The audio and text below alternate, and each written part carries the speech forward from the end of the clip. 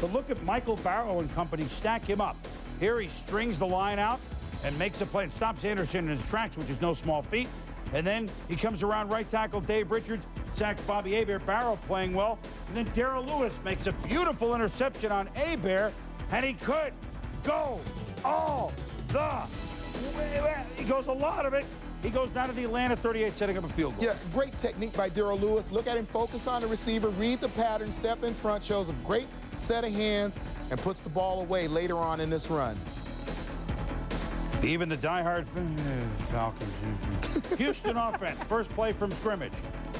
Well, Chris Chandler looks one way, fires out in the right flat to Eddie George, and look at the Heisman Trophy winner. Get rid of one tackle, move up for a first down. Jeff Fisher says, you know what? We're going to fake to George this time. They buy it, and Chris Sanders, boom!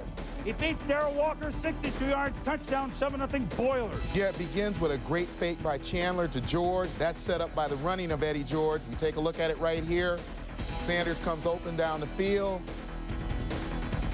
Pretty solid position by Walker, and then poor tackling at the end of the play. Well, Rod Russ defense, not what he wants. Now, Chris Chandler gets hurt here, but this is the kind of season it's been for the Atlanta Falcons. Watch who he hits on the sideline.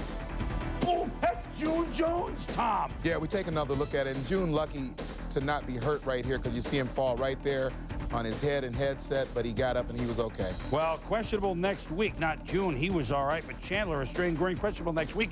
Into the game, Steve McNair. Nice catch by Chris Sanders, 15 yards. He had 4 for 100 today. 3rd and 5, the ball at the 11, and McNair can move now. As the Falcons found out, he smells the opening and look at him at the 3. Whee! Into the end zone, touchdown. The Oilers up 17-0. McNair passing 4 for 5 on the drive, and he ran for the touchdown. Eddie George. Boy, is he impressed this year, Tom, or what? Yeah, it's a combination of power and speed, and watch the quickness at the end of this run as he begins to start faking people out, but he's still getting upfield, makes an extra 10 yards on the end of that run. Another loss for June Jones and the Atlanta Falcons. Eddie George, well, the bags are out in Atlanta. That's not a good sign as the Falcons